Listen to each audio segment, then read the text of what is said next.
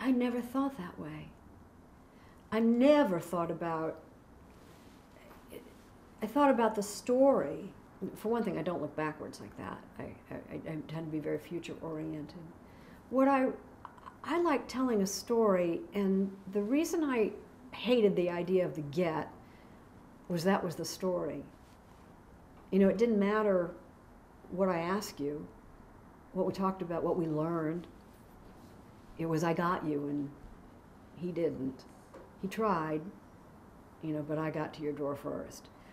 And it, I mean, in the hands of a pro, you get a great story, but, you know, more often than not, it seemed to me that we'd chase after somebody who wasn't, you know, particularly worthy of a story. It's just, you know,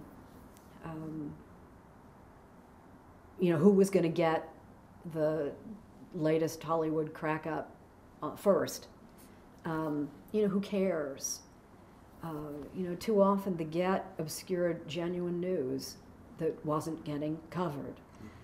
The news magazines' obsession with individuals, you know, meant that our radar was not picking up actual, you know, news. And I never, you know, I wasn't the greatest reporter at NBC. I was a good storyteller and good newsreader, but I didn't like seeing people who were great journalists obligated to chase after, you know, stupid stories just because they were the hot get. I hated that. I still hate it, and it's still going on, but